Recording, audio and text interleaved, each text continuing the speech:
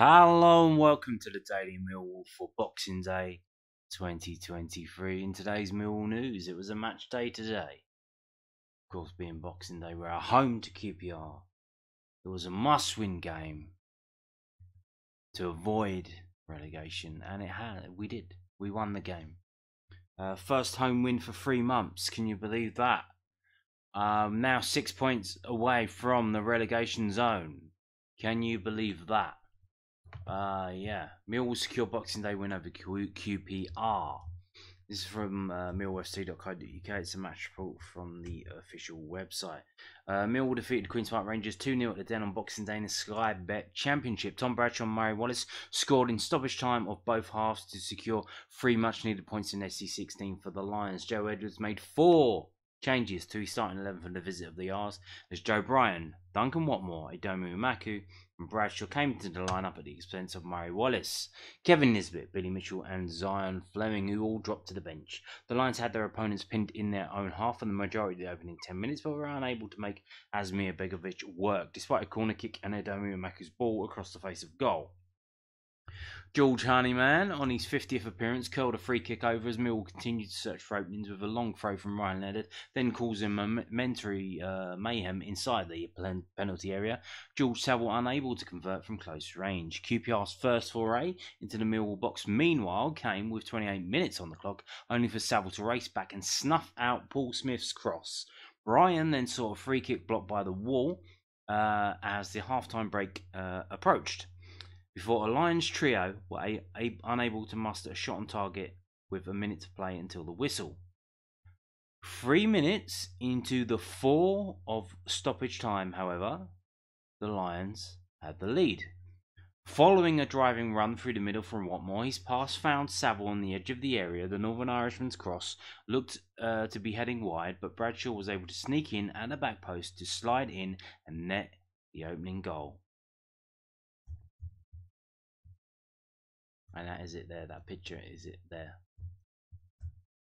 5 minutes into the second half, Maku dispossessed the R's and charged towards goal. Bradshaw and Watmore were waiting in the box, but the Irishman instead opted to shoot, drawing a save from Begovic. Both sides jostled for position following that, but an opportunity was presented to the visitors with 62 minutes played as Ilias Chair was put through on goal following a cheap concession of possession. Fortunately for the Lions, Matija Sarkic was able to claim his low attempts. Millwall were becoming flustered and unable to hold onto the ball. More losses of possession allowed QPR to mount an attack minutes later, but bodies on the line meant the sheet stayed clean. Wallace and Fleming were brought into the game for Bryan and Bradshaw with 20 minutes to go, but the next chance went the way of the visitors on 78 minutes, and it was a big one as Chair's cross was sent wide at the back post. Fleming flashed a superb effort from outside the area, inches past the post at the other end. Meanwhile, before Chair shot wide as the chances started to mount up. However, with the Den somewhat surprised by the fourth official holding up 10 minutes of time allowed at the end of the second half, Millwall were able to seal the game as a corner made its way to the back post, with Wallace notching his second goal of the campaign. It could have been 3 moments later, but substitute Nisbet fired into the side netting, whilst Fleming's volley was deflected wide, but they did not matter as the Lions picked up 3 points at the Den. And there you go, there's Murray Wallace immediately after scoring, being celebrating with Kevin Nisbet there, fellow Scottish man. So the team was Sarkic, Leonard, Cooper, Harding, Norton, Cuffy, who came off injured. So given it's a short turnaround, 3 days, I don't think he'll be playing in the next game. Imaku, Saville, Bryan, Honeyman, Bradshaw and Watmore. The subs were all 5. 5 were used. McNamara on 88 for Norton Cuffy. Nisbet on 83 for Imaku. Wallace on for Bryan on the 71st minute. Fleming on for Bradshaw on the 71st minute. And S.A., remember him? On for Watmore in the 83rd minute. And the unused subs would be Akowski, Hutchison, Mitchell and Longman. So there you go. Yeah. That was very much needed. Like I said, first home win in 3 months. You could see that, look, this what he's doing now is he's rotating the squad because we've got a game every 3 days. But we look so much better if Fleming isn't playing. We look so much better, especially with Watmore, especially with Imaku. You got pace. You can run it. Watmore can run on the ball. Imaku can run off the ball. That's what you need. You need pace, and that was very much appreciated today. To have that ability to break quickly, it's what we need. Like I said, Norton Cuff, he got a knock on the head. He had to come off, so I don't think he's going to be playing the next game. So there will be changes, but I just get the feeling that he's going to start Fleming in the next game, and it's just going to go back to how it was. And seems weird to say, but last season Fleming was one of the first names on the team sheet. Actually, the formation that they kind of after the what was it, the Rotherham debacle? No, not Rotherham, Blackburn debacle. Then they changed the formation for Gary Rowett changed the formation for the Rotherham game and basically built the team around Zion Fleming, and that worked wonders. But this season, like Fleming needs to be dropped, and you can see when he is dropped, we play so much better. But look, this was a must-win game. We needed players to step up, and a lot of them did. They just, like Leonard, Saville, Brian, Honeyman. They stepped up, and they knew what they needed to do, and they got it done. So fair play, everyone. But again, that was against QPR, who were a bit. They're in the relegation zone, aren't they, for a reason? But you know, if we can beat the teams at the bottom, which we haven't done recently against Stoke and Huddersfield, but if we can start beating these teams and picking up points elsewhere, then yeah, we don't have anything to worry about, which is good, because it was starting to get a bit worrying, wasn't it? 7 games without a win. But yeah, let's hope that this is the turnaround. This is the start of a progression where we're going to get better. We're going to move forward, and we're going to do what we need to do well in this league. And then, if we can make it to the summer without getting relegated, then let's see what Joe Edwards can do if he's still around then. Now, not only have we got Millwall back in terms of on the pitch, but off the pitch as well. We've got our Millwall back. What do I mean by that? Well, did you see when the linesman went on the pitch and rubbing his head? Well, he got hit by something apparently. So obviously we've got the Daily Mirror, the shit rag, stirring it up. Of course, they put this out, highlighted this. Of course they do, because they need the clicks and they want to shit stir.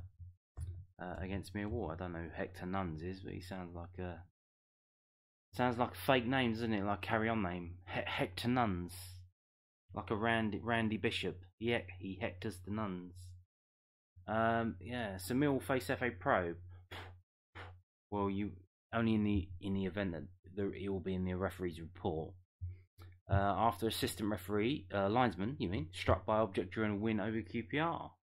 So yeah, apparently it was a starburst. If you don't know what that is, that's opal fruits. Remember them? They used to be called opal fruits. So what are they going to make the club do? They can only have Haribo.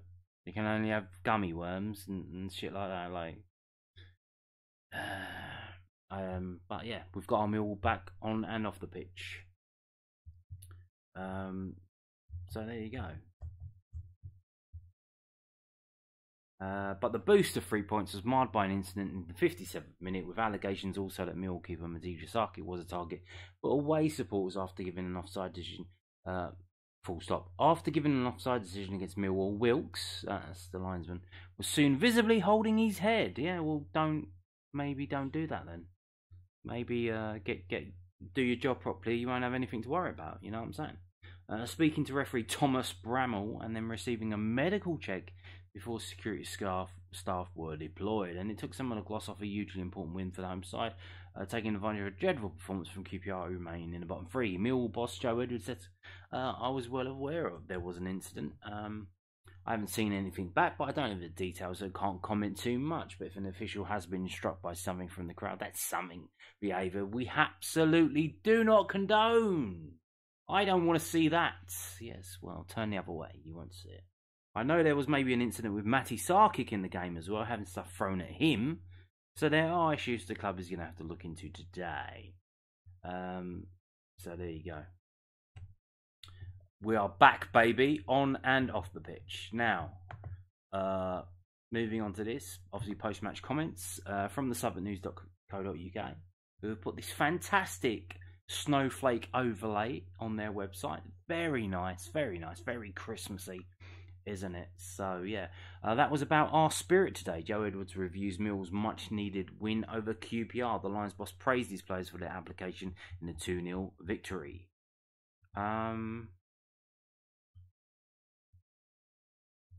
What's with the coat? What's with his coat? I guess he's not contractually obliged to wear any of the club stuff, but does he reckon himself to be a bit of a fashion icon? Is that anyone who knows fashion? Is that like an expensive coat, like a name or something, Canada Goose or something? I don't know. Joe Edwards said he felt relieved after Mill grabbed a 2-0 win over Queen's Park Rangers. Goals from Tom Bradshaw and Murray Wallace at the end of either half saw the Lions win for the first time since Edwards' first game in charge in early November against Sheffield Wednesday. And that is Joe Edwards' first home win. So there you go. First home win. That was also their first victory at the Den since September the 20th. Oosh. Record season ticket sales, by the way. And lifts them 6 points clear of QPR, who occupy the last relegation place. Yes. Edwards believed it was Mill's spirit that got the job done as he praised Adomi and Mako, the defence, and cast his eye over other aspects of the game, including allegations of one match official and Matej Jasarkic being hit by objects during the game. The Lions boss said, definite relief. Relief at the end of the winless run. Relief at the end when you see that much added time at the end. Particularly after the way the last home game went. As I've said, I've got a lot of belief in this team, but when you're in a difficult run, you do just have to really dig in. And I thought that that's what that performance showed today. These games, when they're London derbies and you've got two teams in a very difficult position, both teams reminded of how important the game is and how important the points would be. It creates a bit of tension around the game. You're not always going to get free-flowing, attractive games, but I thought we showed enough quality in spells to see signs about where we want to head. But ultimately, it was about our spirit today. We were really difficult to play against. QPR played some nice football without ever really hurting us, I think. I don't think Matty Sarkic had made a save, really. Yeah, you know why? Because they did. That's possession football. Passing it. You've got to get it forward. Either long balls or just running forward. You've got to get it forward. No point passing it sideways. That don't do nothing. So those basics that we want to be about in terms of the fundamentals before we talk about playing any football, they need to be there. They were there today. Gets us a clean sheet. 2 consecutive clean sheets mean 4 points, and we have to keep building on it. Yeah, Sarkic again, bit wobbly when he came back in, but that was the rust. Same thing with Biakovsky when he came back in. He was a bit rusty, and it takes time to get into get that match sharpness back, and that's how it happened to Sarkic as well. So that seems to be paying dividends. On his side's defending, Edwards said, I liked us defensively all across the pitch. What Millwall have been renowned for in the past is with the players we've had, Ryan Leonard, Jay Cooper, Murray Wallace and Sean Hutchinson. There's some strong and experienced players renowned for defending the box well and being a strong set-piece team. But today you had a team like QPR who wanted to build up from the back in every opportunity, and we really went after them. When you have players like Duncan Watmer and George Honeyman jumping out to go and press, it really puts a stress on the back line as well. And you saw players like Wes Harding and Ryan Lender jumping into the QPR after follow players.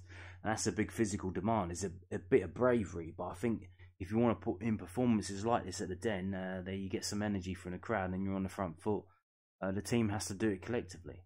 We want more quality in the performance. We want more football. But before we can worry about that, we need to make sure, especially with the run we've been on, that's the foundation we want to build on. Imaku Making just his fourth Millwall start, was rewarded the in-house Man of Match award over the Tannoy system. On the 20-year-old Irishman, Edward said, I thought he did really well today as a young player, and I've said this in recent weeks about Adomu and Romain, but when you're in a team desperate for points in a difficult run, I think you have to choose wisely and carefully where you drop the young lads in. I've seen bits in games recently where we've been lacking that spark and pace at the top end of the pitch.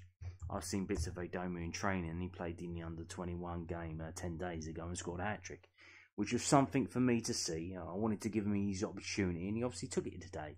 He was a real threat.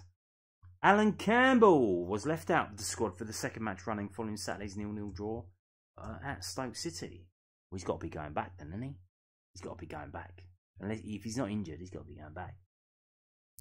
On the Luton Town loanee, Edwards said, I've got one injured player in the squad, which is Casper Denor, which is quite unusual in a busy period like this, having more players than can fit in a squad.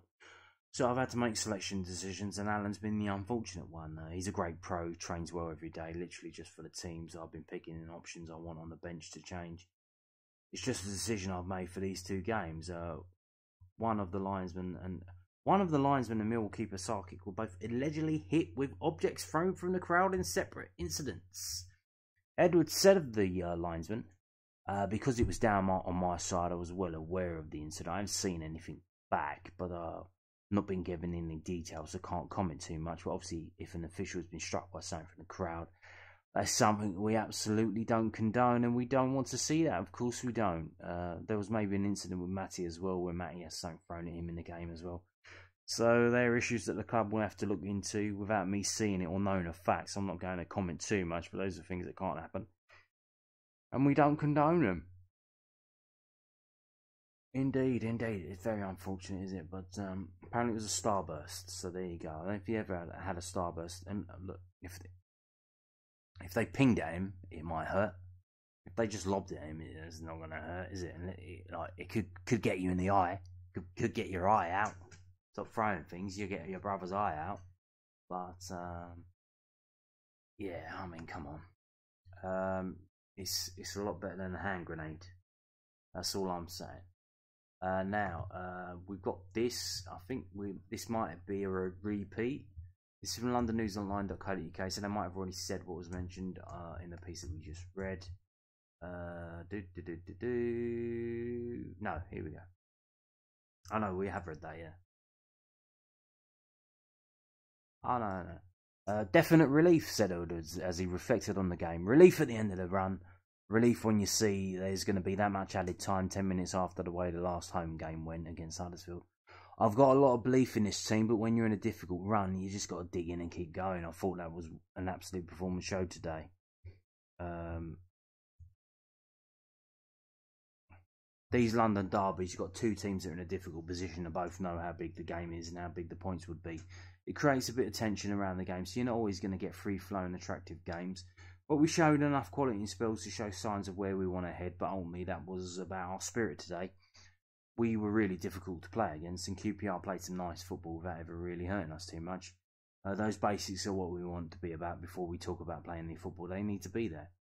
Millwall have now kept back-to-back clean sheets following a 0-0 draw at Stoke in the previous outing, and the only goal they've conceded in their last three games was an injury time penalty from Huddersfield's Delano Bergzog in their previous home outing.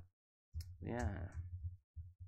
Edwards has previously been keen to see his side improve in possession, was delighted with his team's defensive display against QPR. And then we got the quote where he's mentioning the players by name. So you see him. I think he knows what he's doing here in the media. Like the second game out, where he's digging the players out already, not by name but just in general.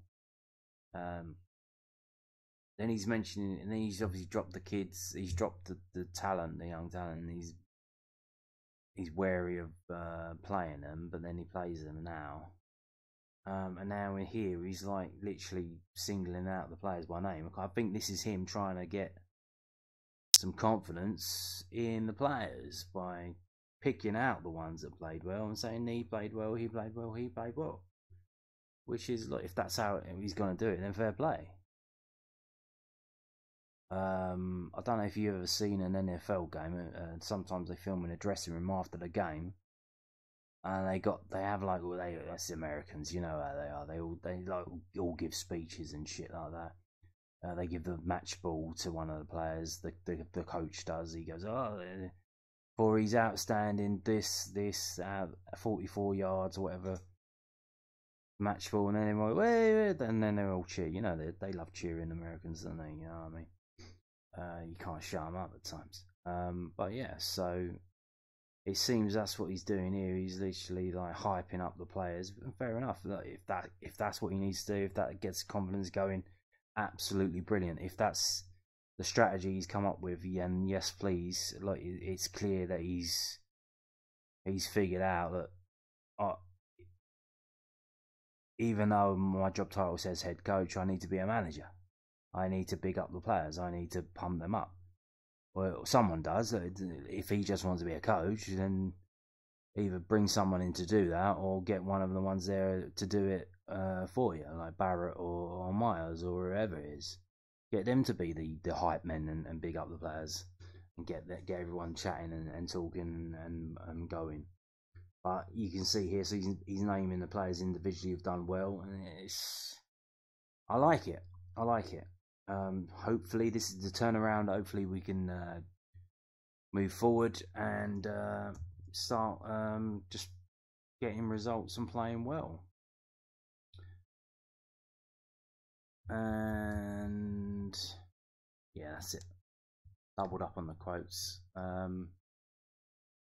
And now we got this. I think this is fresh. This is from LondonNewsOnline.co.uk, talking about why is he starting a Maka. I think it's about the pace. We may have already heard this from the Southwark News piece. Yeah, he's talking about pace up at the front. Yeah, he's talking about the under-21 game with the hat trick, and he's talking about Alan Campbell not being there. Yeah, I think Alan Campbell's going, isn't he? They must have told it. They must have told him already. It's like, what is it? It's 4 days away. I wouldn't be surprised if on literally the New Year's Day they announce that he's back to Luton. Obviously, if you know you're going to send the player back, you don't want to be a prick and like have him hanging around for the Christmas games. Let him go and be with his family if he's got one. I don't know if he's got kids, but let him go and do that. So yeah, there you go. Yeah, we have silly season is coming upon us. We haven't got two farthings to rub together, but I'm sure there will be story after story after story about we've been linked with this player and that player and this player and that player. Maybe even some departures. You never know. But yeah, it's just good to win. It's good to be 6 points away from the relegation zone, and hopefully this is the turning point. Hopefully. And on that note, thank you for watching, and goodbye.